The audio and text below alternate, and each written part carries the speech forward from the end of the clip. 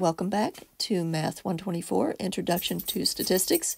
Today we're going to be talking about the distribution of the sample mean, and this is one of the more fun sections that we do in our class.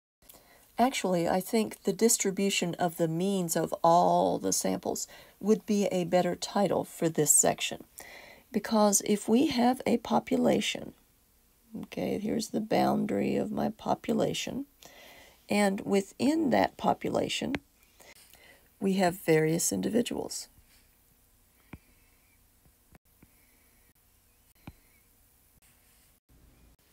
Furthermore, let's say I ask 5 of you to choose, each of you, a sample of 5 of these circles, calculate the area of each of those circles, and find the mean of the areas of the circles in your sample of 5. So the first person might choose these 5 randomly. 1, 2, 3, 4, 5. Okay?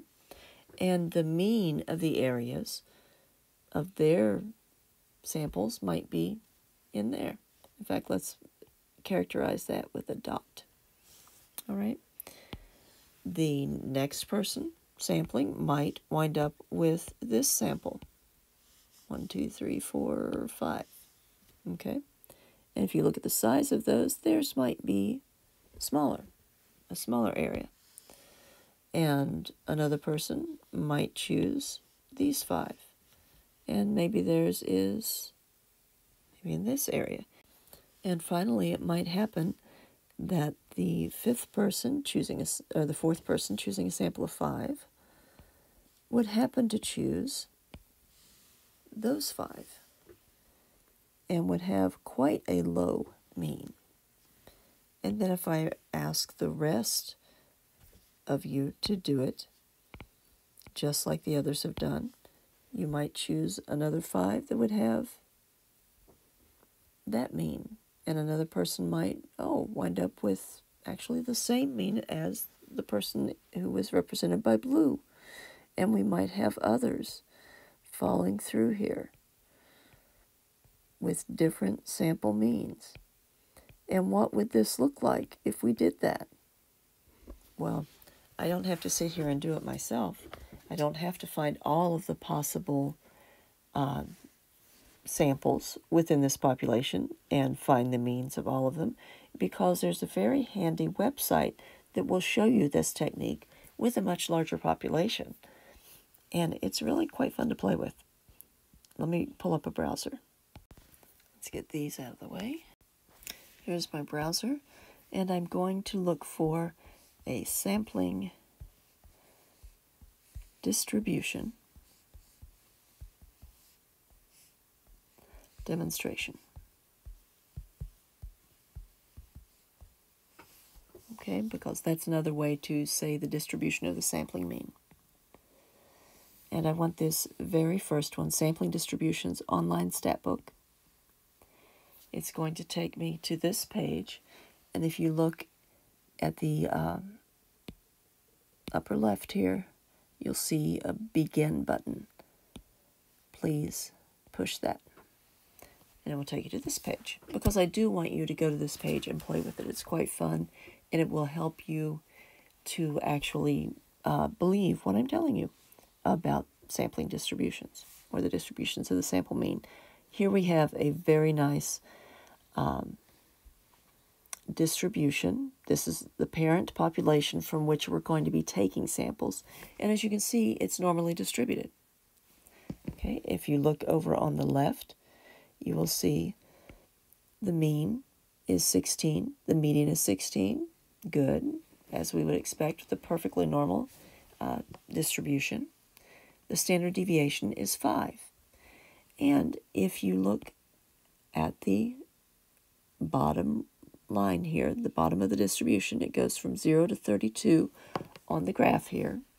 And 16 is the mean, and the standard deviation is indicated by this red bracket.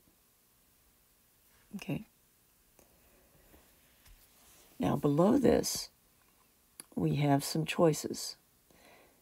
We have animated 5, 10,000, and 100,000. And these actually indicate at least the 5, the 10,000, the 100,000, indicate how many times we're going to run this simulation. And if we click animated, it will animate this one sample at a time. All right, so right now, the line here is set for the mean with a sample number of 5, just as in the circles demonstration that I just did. So let's animate this and see what happens. It's going to take a sample of 5. Get the right pointer here.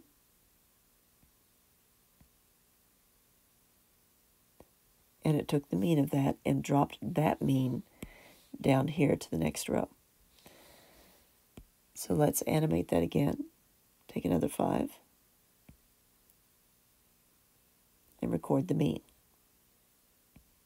Sample another sample of 5 and record the mean. Another one. And so you see how the means of each sample, or the mean of each sample, falls in a different place. Some of them are exactly the same place, like that one. Okay, but let's speed this up a little bit. Let's do 5 at a time. Let's do another 5. And another 5. And another 5. So let's speed it up a little more. Let's do 10,000. At first it was kind of spotty, right? But when we got up to a large sample, or a large number of repetitions, rather, each sample was only a 5, we got a bell-shaped curve, a bell-shaped distribution. And notice here we can see the mean is 15.98, so it's almost what it was in the parent population. The median is 16, and the standard deviation is 2.30. Standard deviation is quite a bit smaller, and that's for a normal distribution. What would happen if our distribution were not normal? What if instead it were skewed? And this is what makes this fun.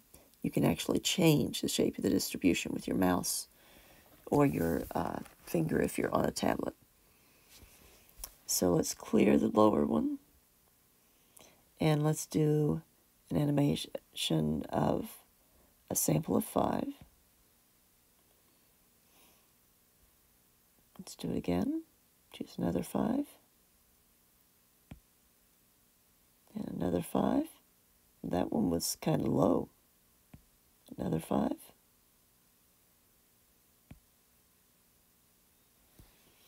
All right, let's do 5 repetitions of the sample of 5. And another 5 repetitions. And another 5.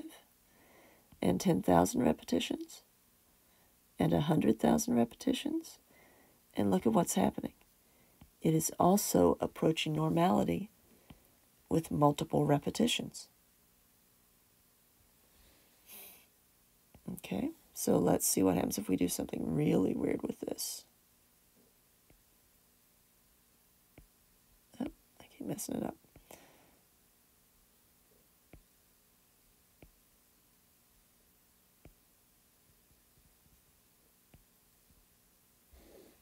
Okay, what about that? That doesn't look anywhere close to normal. It looks bimodal.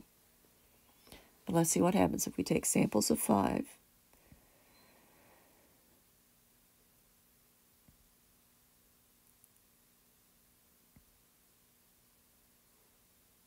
And let's do it 5 times. Another 5 times, another 5 times, 10,000 times, and it is approaching normality. All right, but what about that lower level? Well, it's not doing anything right now because this says none. I haven't told it what I want it to do. So what I want it to do is also consider the mean. But I don't want to set it for a sample of 5. I'm going to set it as high as this will go. I don't know why it doesn't go to 30, but it goes to 25. And let's see what happens if we do that. So we're going to animate it first. it's going to take a sample of 5 and then a sample of 25, and that mean will be dropped to the lowest level. Takes a while to do 25, and there's the mean of the first sample of 25. Let's do it again. Okay, a sample of 5 is taken and the mean is recorded. A sample of 25 then is taken and the mean is recorded on the lower level. Boom. Okay, let's do that 5 times. Another 5 times. Another 5 times. Another 5 times. Look at the difference between a sample of 5 and a sample of 25. Another 5 times. And another 5 times. The sample of 25 is approaching the shape of a normal distribution much more quickly than the sample of 5. Okay, and notice as these are going, if you look at it, if you stop the video and look at it, the scales on the left-hand side are changing slightly too. If we do it at 10,000, well, they've both approached a normal distribution, but look at the difference between them. Okay, the mean of each is 9.86 for a sample of 5 and 9.77 for repeated samples of 25. The median is the same for each, but the standard deviation for samples of 5 is 3.61. The standard deviation for the larger samples is 1.61. So those are both important things to note about the difference between the parent population, repeated samples of small size, and repeated samples of large size. All right? No matter what your sample size, the more samples you take, the closer the distribution of the sample mean will be to a normal distribution. But the larger your sample size, it will approach normality more quickly, and the standard deviation will be smaller. So go ahead and have fun with that. It's time now to close this browser and for me to give you a formal definition of the distribution of the sample mean. The sampling distribution of the sample mean, x bar, is the probability distribution of all the possible values of the random variable x bar computed from a sample of size n from a population with mean mu and a standard deviation sigma. Here's the idea behind that formal definition. Number 1, step 1, obtain a simple random sample of size n. Step 2, compute the sample mean. Repeat until you find all distinct random samples of size n. By distinct, that means if you choose a sample and then later you take another sample and find out you have chosen the same individuals, you throw away that second instance. Every sample must be unique. Alright, so that's all I want to do in this video. There will be another in this series. Please go back and either re-watch this video or even better, go visit Online Statbook yourself. Look at how I found it in the browser and play with it yourself until you convince yourself of what happens when you obtain a simple random sample of size n, you compute the sample mean, you do this again and again and again. What happens to the shape of the distribution of your sample mean?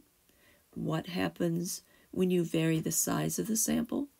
What happens to the mean of the distribution of the sample mean? What happens to the standard deviation of the distribution of the sample mean?